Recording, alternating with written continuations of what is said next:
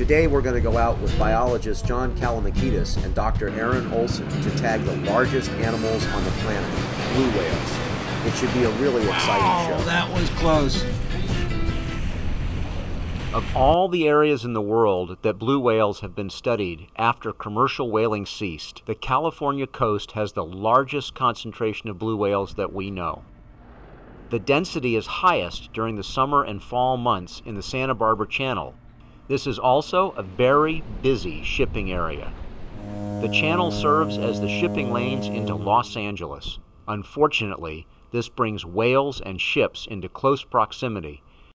During the summer of 2007, 4 adult blue whales were killed by collisions with ships.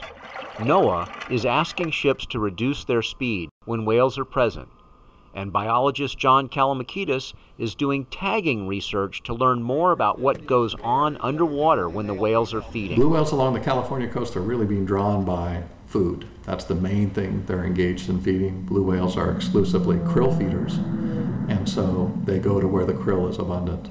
We've become much more interested recently in human impacts on whales, particularly things like the impact of low-frequency sound and underwater sound, and now with recent events in the Santa Barbara Channel with blue whales and ship strikes, how shipping might be affecting them. We have certain tools with these underwater tags. We can look at both what they're doing underwater, how they react, and maybe get a better picture of how to avoid some of these impacts. Once the tag releases, it is recovered by tracking its radio signal. Dr. Erin Olson uses a directional antenna to help locate the tag. There it is. When the tag is recovered, pieces of dead skin that stick to the suction cup are collected for DNA tracking. Then all of the electronic data is downloaded to the computer for analysis of the depth, time, and duration for each of the whale's dives. The scientists also get sound recordings of all the sounds in the water.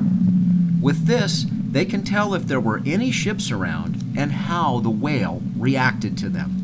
By having a better understanding of what goes on when the whales are feeding and what they do at night, the biologists hope they can find ways to reduce the whale-ship collisions. I think a lot of the public really identifies with whales, and even though my studies deal just with whales, one of the important things that I think the public needs to realize is that to protect whales, we have to protect the marine environment as a whole. Be sure to watch our show on oil spills. We're going to travel to the Mississippi River, which is the largest drain in our country, and see what it takes to clean up an oil spill before it gets to the ocean.